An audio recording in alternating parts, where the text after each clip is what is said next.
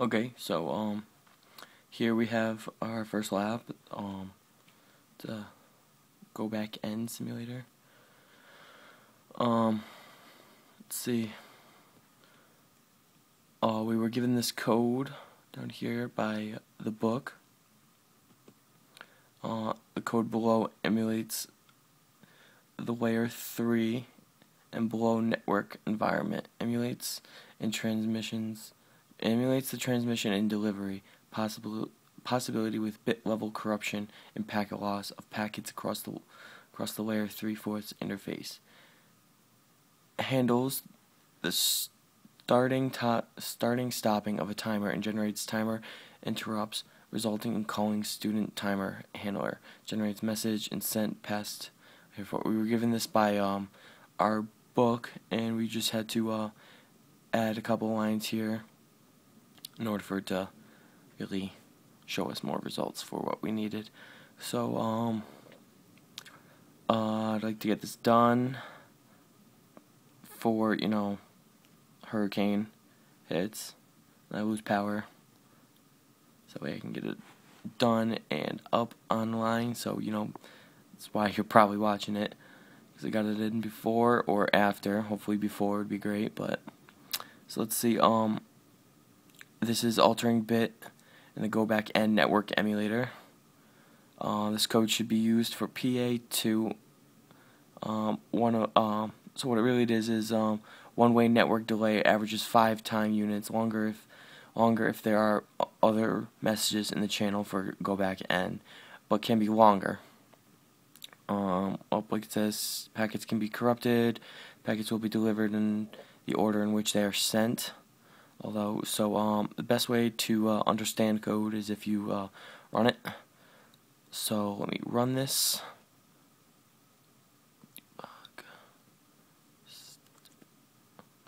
So let's see. First it goes into main, as you can see here. So we're just going into right here. We're at int. So this calls the simulator. You'd want it to call the simulator. Let's just step over. Oh, that was my bad. So here you want to enter in the number of messages to submit. So let's do 2 messages. Yeah, 2 messages. Let's see.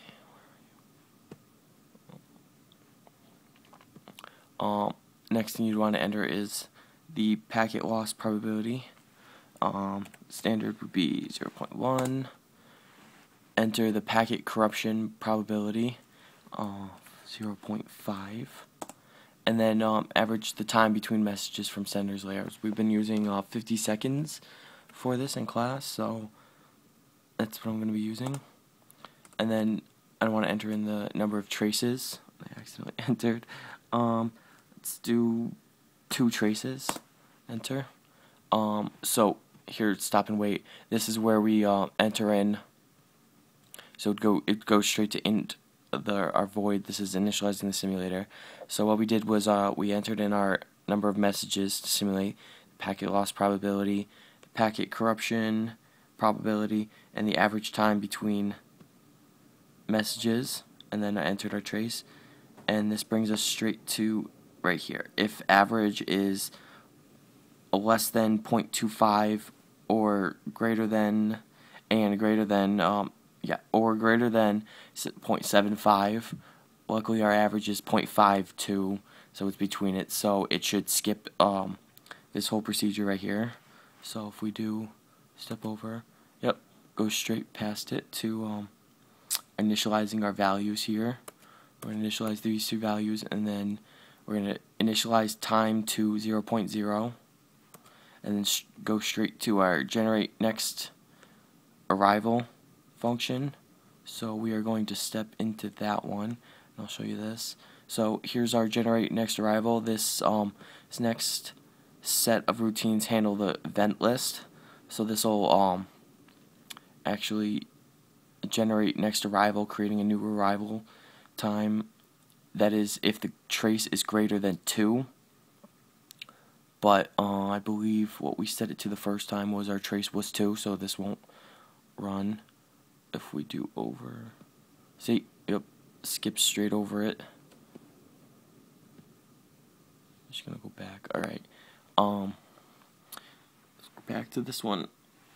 So we're gonna step over this, and it'll call a int. So if we step into this, it'll go straight to our a inint void, which then just sets a base and then sets the next SQL number to 1.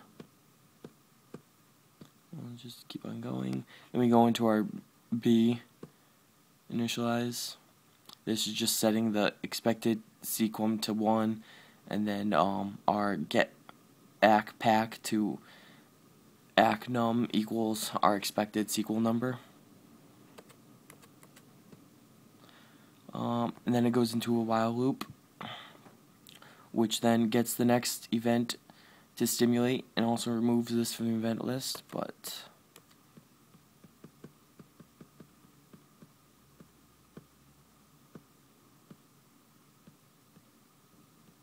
yeah, this will just update messages. Right now we don't really have to. I'm just gonna jump past that to our next break. This break here, if trace is greater than 2, then it'll print out main loop data given to student.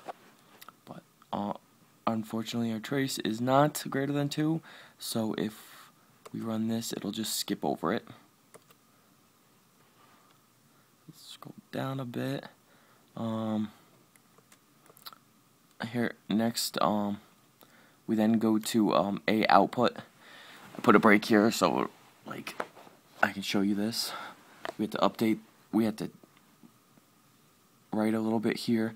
We would just want a for loop that goes 20 times to update the message data, and the checksum checksum would equal the get sent data here. You'd want it to be the get sent to SQL payload, but it's going to add that plus the previous one and equals checksum.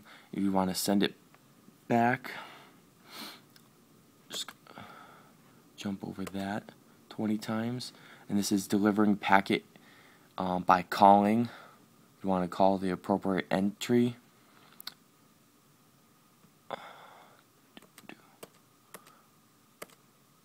So we're just going through it. Going to the while again. You just wanna we did this for a couple of packets we're sending, so it's going through each packet, doing it.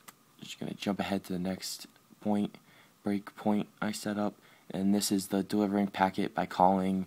This is probably the second one, so we're just gonna jump over this, go into it, jump over it here, and then second one, trace over it again, and there we go. This is our event.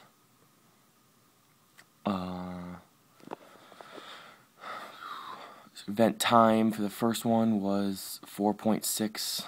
Type was 1. Form layer entry 0, and this is the returning event time for the act. So we want entry 1. This is how long it took to return from the from the deliver. We sent this time is from us sending it to our destination. This is our destination back to us. We had a bad checksum, but it happens. We sent another trace about 10.4 seconds later out to ours, but then the packet being corrupted was not be able to send back. Here sent it a couple times, so, and there we go. Let's try some different numbers, because sometimes you get different results.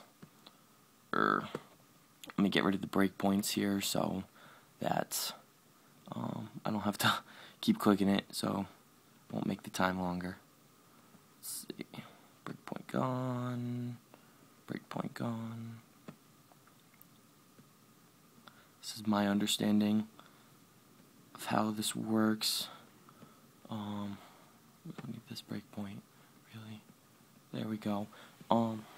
So I can go through the code slowly so you can get it, so you can pause it at any time if you want to know more about it.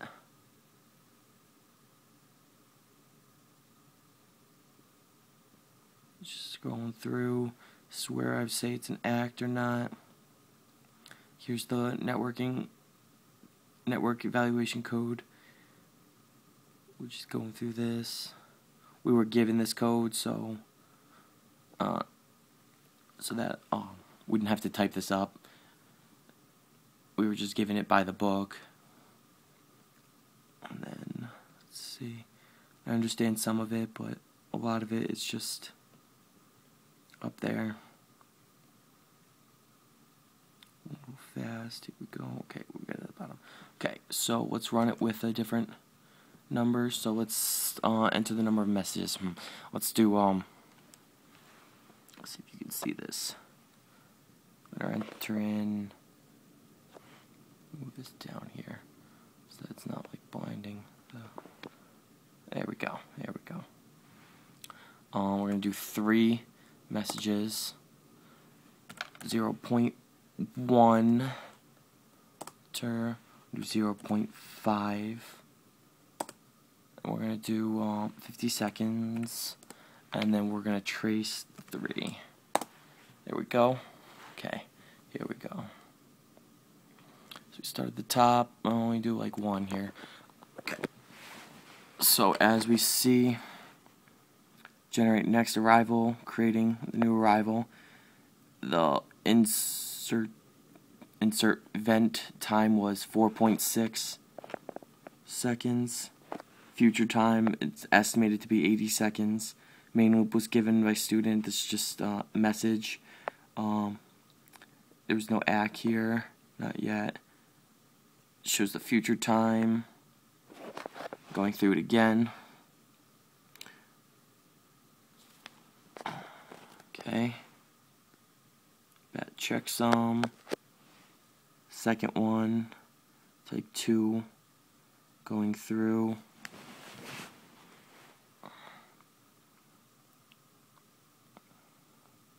This did come back. Future time. Time took to come back.